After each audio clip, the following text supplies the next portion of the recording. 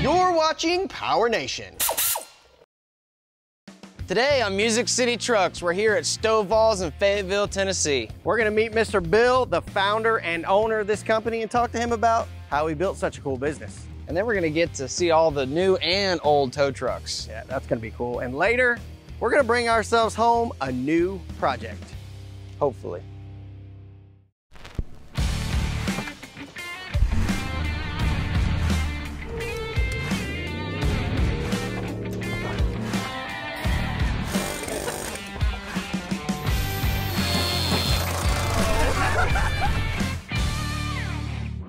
Welcome to Music City Trucks. I'm Brandon Burke. And I'm Mark Christ, and today we are at Stovall's in Fayetteville, Tennessee. We're actually looking for a project, but before we do that, we're gonna go talk to the man who built this business. Bill? Yeah. Let's go talk to him. Let's do it. Stovall Body Shop, this is Bill, can I help you? It was October 1st, 1968 when I went in business. I was 21 years old and thought I knew everything. I went to college a couple of years, and then I just quit college, and that's when I fell into working in the body shop with a man. And I went to work for another man that already had established a body shop, and he was going to go over and run his brother's shop, and he wanted me to run his shop. And I said, well, if I'm going to run your shop, I just soon own it. And got with my mom and dad, and they agreed to, they mortgaged their house so I could go into business. So I guess if you say who started the business, they were a critical part of starting this business.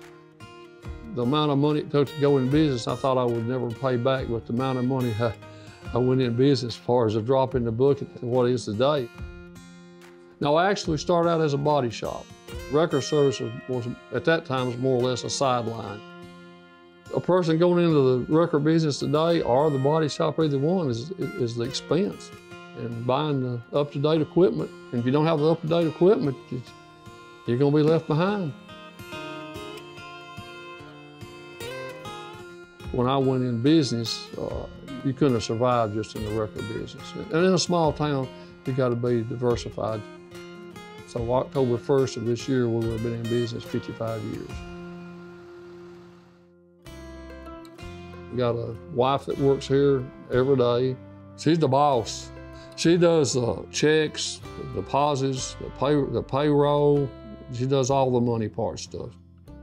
One son he's a minister in Clarksville, but he works here too when he has time. And then my oldest son works here, and my grandson, and they run the records. Then I've got a brother that does body work that's been here with me since he was 9 or 10 years old. Basically a family business, and I've got employees that's been here like 30, 40 years, and good Lord has been good to us. It's been a good business. Our family members have really helped a lot.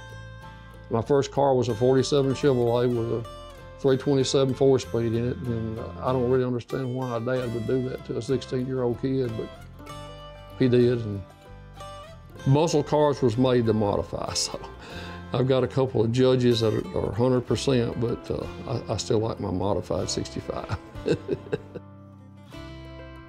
And most of these items you see up here is probably 90% of them, maybe even more, was given to me. My high school class meets once a month.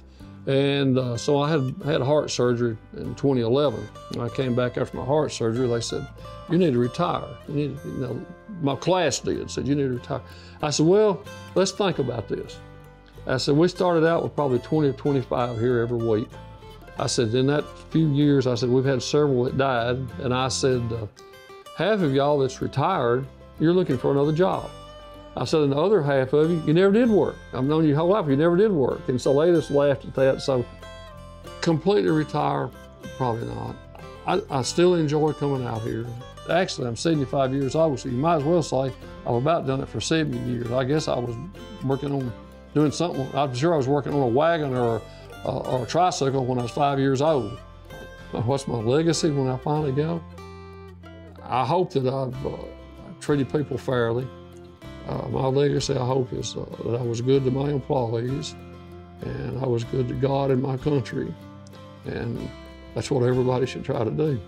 Because if you don't do those two things, I don't think you're gonna be successful. Coming up next, we move over and make room for a local company's collection that still gets used today.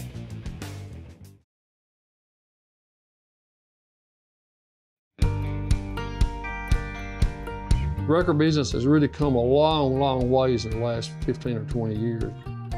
It was a good sideline for your body shop because if you brought that vehicle in, you had a lot better chance of getting to repair it. The deal out here is each one has a designated job. Darryl is the big wreckers. He would go to Huntsville. He'd get out of school, he'd probably make 1 or 2 trips to Huntsville every afternoon. When you started working here when you were a teenager, right? Correct, yes. And was that just a natural thing for you to work here? You just always knew you were gonna work for the family business, or? I guess didn't really have, I'm not gonna say I didn't have a choice, but I just grew up with it and didn't know any different. Just didn't know any better, but maybe not, but I still enjoy it.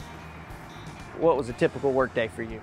Well, he'd work after school and work on Saturdays. And if he went out at night, well, I went with him. A lot of times Mama didn't know I was out with him, but that's, you know, as long as you didn't get caught, it was good. So Darryl, I noticed y'all have a lot of trucks here. Yes, sir. What are these 3 here? They look real similar.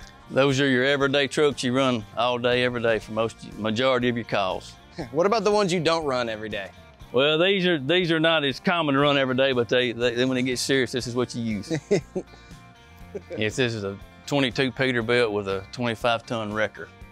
It'd be for your everyday towing of big stuff. Okay. Yes, sir. How often do these things go out? I think it used pretty regular, not as much as the rollbacks, Yeah. but you know, they just depends on the demand. I know you got 3, so what's the next biggest truck you got? It would be the 50-ton Peterbilt. Let's go check that out. So this is the Mac Daddy, huh, Darryl? Yes, sir. This is a 50-ton Century rotator. So that's what makes this truck different from this other Yes. 50-ton, is that piece of machinery right there. Boom will rotate 360 degrees. So if there's a big wreck on the interstate involving a big truck or something, you guys get the It's call handy for on that. 2-lane roads too, because most of them aren't very wide either. Yeah, pulling stuff out Yes. of the ditch. Let's take a look at some of your older trucks. We can do it. Let's do it. This is one of our older trucks, a 73 Ford that we bought new. And my granddaddy used to drive it all the time.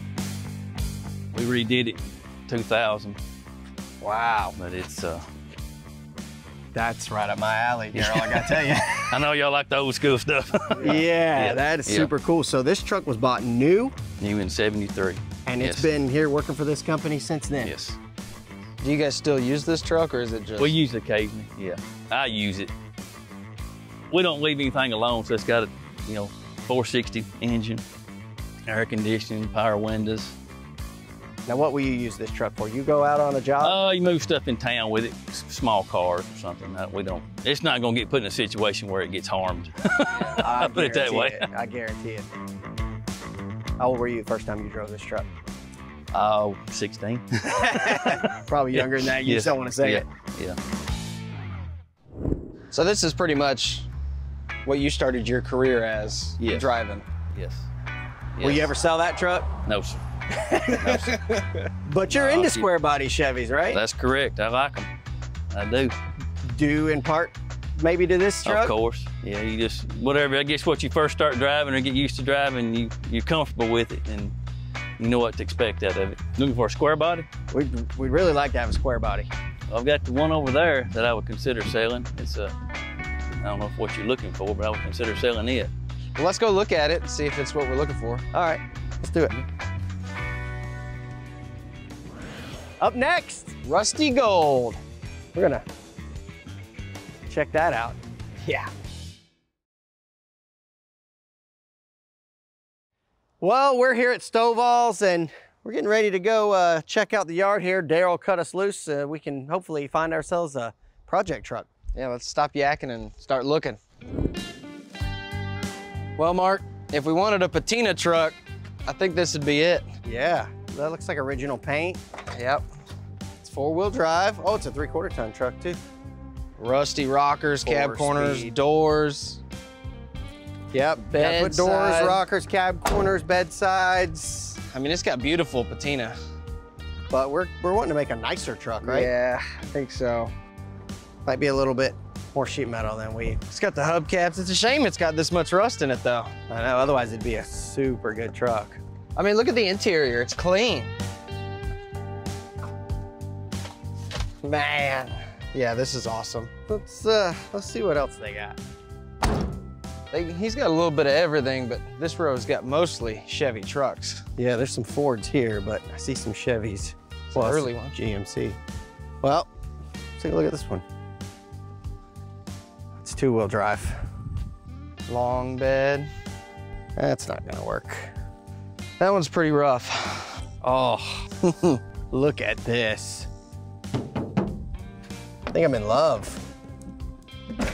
Baby blue Ranger. Ah, can you imagine? If this was your truck. Look at that inside. Oh my God. That is awesome. Anything baby blue, I'm a sucker for. Oh my God. That is a Mint. mint bed. Too bad it's totaled in the front, huh?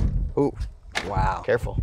All right, stay focused. All right, back on the, Chevy. yes, Chevy truck. Dude, look at, wow. Huh? This thing. Oh. Look at that. I know Some this. nice sheet metal. I know it's not a long bed and there's almost every piece missing besides the sheet metal. But dude, Wow, that's a good project. that's a good color, brown and tan. Mm-hmm, that is a good color. We want a long bed though, and a more complete truck, so. Yeah, we definitely need a The sheet whole metal's truck. in great condition though. Oh, look at that peach. The Sierra Grande, Dude, it's got This- the hubcaps on it still. original paint. Listen to me. When I tell you I like early square bodies, I don't think you understand how much I like early square bodies. I don't think you really understand the love I have in my heart for these trucks. This one's got the wood grain interior. Wow. Whoa. This one is cool. If this truck was 4-wheel drive, I don't care if it has rust on the bed sides. I mean, it's a clean truck overall. Yeah. I'd buy it. The hubcaps are what make it. Yeah, that seals the deal. We need a 4-wheel drive truck, Brandon. Yeah, I know. This is the problem with a lot of these square body trucks is Yeah. a lot of them are either rusty Or cut or up. been wrecked. Yep. This one's technically gone. Yeah, there's nothing left there. A lot of them are like that though. Oh, look at this, Brandon. Some real man had this, what year is the truck, 48 or 49? It's a 48. Had this with a tire machine somewhere in Alabama circa 1972, just driving around changing tires. This dude was pimp. I'd like to shake that man's hand. That utility truck looks like it hit a utility pole, Brandon. That thing is wrecked. Consumed it. All right, that's off the list. You know that had like a 6-cylinder in it. Well, I'm gonna go ahead and call it. All the trucks down here at the bottom of the yard are pretty much junk. Yeah, most of these are totals. I mean, yeah, parts trucks, basically. Yeah. But I did see a few up there, and that may be where that one he was talking about that we have to Okay. keep our hands off. Let's go take a look at what's up there. Let's go up there. See if we can find something. Oh, this must be the brown one that he said don't ask about. Oh, yeah. That repo truck's pretty nice. Yeah, that's super nice. I could see why. Yeah, I see why we're hands off. Yeah, so this is the one he said he is definitely not selling. It's, Daryl told me it's a California truck. It's got like 70,000 miles on it, original paint, like no rust at all. Like, Yeah, I can tell. but Wow. I get it. It's too nice of a truck. Yeah. So, well, I mean, that's all his square bodies, and you know, to be honest, there's really nothing here that we're really interested in. This one's too nice, and he's not gonna sell it, which I get. Yeah. The one he wants to sell is a little bit too rough for us. I mean, the 8 inches down need to be replaced on that. You know, even if he was willing to sell this, this is out of our price range. Yeah. and then the others are too far gone. So like finding something in that sweet spot, it's getting hard. Yeah, especially on a square body. Oh, for sure. Well, what'd you find? I think the ones you want to sell are a little too rough for us. And the one you don't want to sell is the one we want. Well, I got to thinking after you went down there. I grew it with a guy. He's got one. Whether he'll sell it or not, I don't know. But I can get you his information, and you'll be on your own there. But I can get that for you and see. Well, it's a lead. That'd be good. Yeah. Well, we'll do that. We appreciate it. Yeah. Well, Mr. Bill, Thank you, sir. Yes, sir. It's been a pleasure. Thank you for letting us Yes, steal sir. your time Yes, sir. and walk Ain't no around the problem. yard. Thank you. sir. Y'all have a great place here. Well, thank you. We appreciate that. So y'all are leaving now? We're leaving. Yeah, we're Well, you gonna told me you was coming for 15 minutes. You've been here 2 days now. Well, we're gone now. We're out of your Well, hair. we enjoyed you being here, okay? You're welcome. Yes, sir. All right, have a good one. You too. Finally gone. Up next, we're on the search for our square body project. And this ain't it.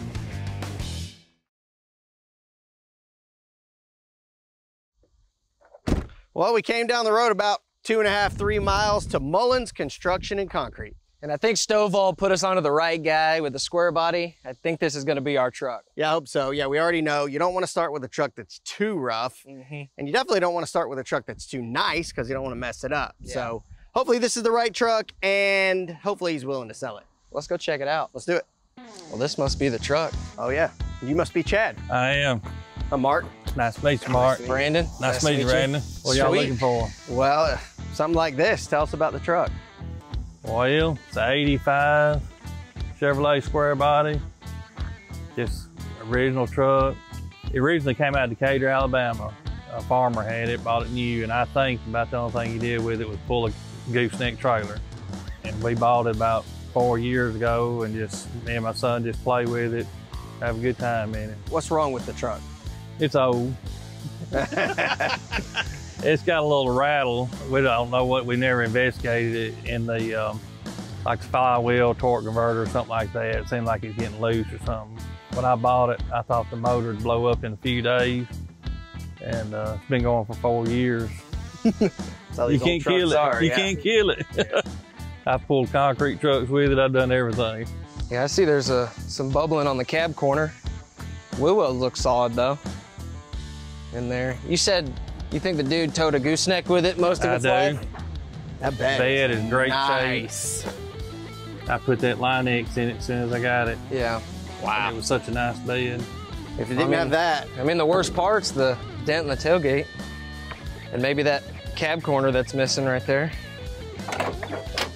that's nice. Yeah. Pop the hood. All right. All right, it's got a 350 in it, and be honest with you, we ain't touched this truck in a year. Okay. You think it'll fire up? I don't know. Give it a crank. See if it'll fire up. All right, here we go. Hear that knock. Like torque converter or flex plate or something. I meant to say it had a diesel engine. Well, we've walked around the truck, we've seen it, heard it run, but I know you didn't say it was for sale. Is it buyable? Yeah, it's buyable. I wasn't looking to sell it, but if you're gonna do something nice with it, I'll sell it. Well, I'll tell you, I'll trade you some USD for the title. All right, I guess That we work? can do it. Yeah. That work? Yeah. Sweet, thanks. We'll get this back to the shop and start working on it. All right. I hope it makes a good trailer.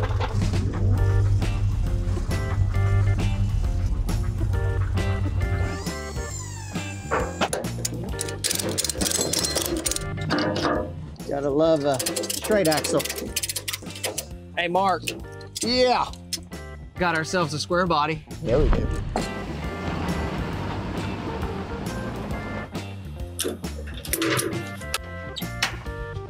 Look at that.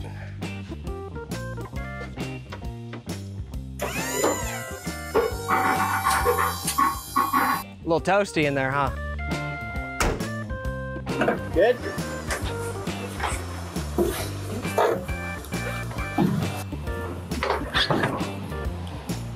That is a beautiful truck.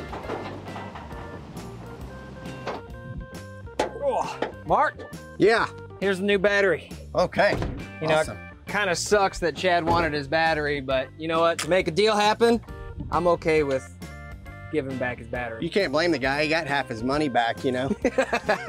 So the Duralast Gold battery has maximum cold cranking amps and reserve capacity ratings to meet or exceed your vehicle's original specifications. It's got the maximum number of plates and grids to deliver the most during startup.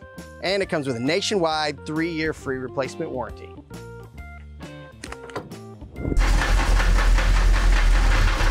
It's a project. Put it on the lift. Well, we finally got our square body in our hands. It took a lot of effort, searching, digging through the internet and people we know, but we found the perfect example for us to start building. You know what this thing looks like? What? Looks like Scott's truck. Or Dale, I don't know which. Are we gonna tell them what we're doing or what? I say no. No hints? Look, surprise. Okay. Let's just say it's gonna be a period correct build. I'm gonna deliver this to Scott. He'll appreciate this. I'm gonna go to the lake. Oh yeah, that sounds good. Can't wait to build We this probably truck, should man. order parts. We should do that.